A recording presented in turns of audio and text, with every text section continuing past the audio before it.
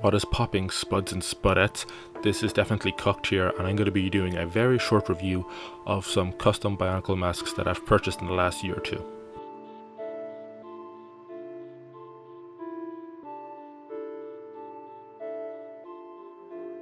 So my buddy Forest Demon makes custom Bionicle mold masks with his own colours and such.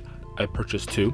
I purchased a Kanohi Huna and a Kanohi Inika, both with different kind of styles going on with the colours, but let's just jump into it. So the first one I got was the Kanohi Huna, the Mask of Concealment. Got a blue and pinkish kind of gradient going on. There's a bit of glitter in there as well, and Demon talked about some kind of flower pattern that was in it, although I'm not entirely sure what he meant when he said that. You'll see that the light kind of goes right through it. The mold isn't as thick as you'd get in an original mold from Lego. It does feel a little bit brittle. I feel like if I had it in one hand between my index and my thumb, I could probably snap it with that force alone. It is pretty nice to look at though, however, it doesn't go with a lot of the mocks that I made. The second mask that I got was the Kanohi Inika, very similar to the Huna, kind of thin, a little bit more firm in the middle. The light goes through it as well. This mask was supposed to have some kind of glow in the dark feature if you charge it up enough at light. I couldn't seem to get that working. The mask looks nice all the same.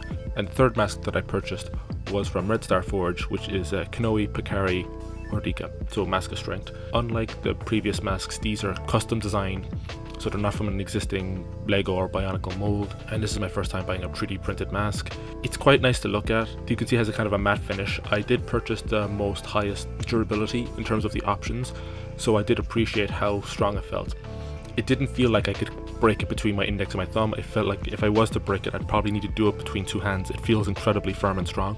I would say that putting the axle through the top of it, as you do with Hordika masks, was kind of difficult. It felt a little bit narrow in there, incredibly difficult to put that through, but the mask looks fantastic.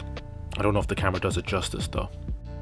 Here's some comparison shots between the official molds and Forest Demon's work. You notice at the edges they're a little bit scuffed, but other than that the scale is pretty much there. My only criticisms would be just how durable they are. They do feel very weak. However, I am quite careful with my masks. It's a pity that the glow in the dark feature didn't work for the Inika, but whatever, it was fine. And seeing those colours on the Huna was pretty nice as well. The Pikari, I can't praise it enough. It's a very wonderful looking mask. Just great work all around.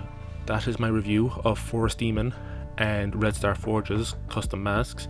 They'll be linked down in the description, and I'll have some annotations going around the screen as well. Definitely check out their stuff if you're interested in buying anything from them. Even so, definitely give them a follow because they do work really hard on their stuff. Thank you for watching and listening, and Dubious Character out.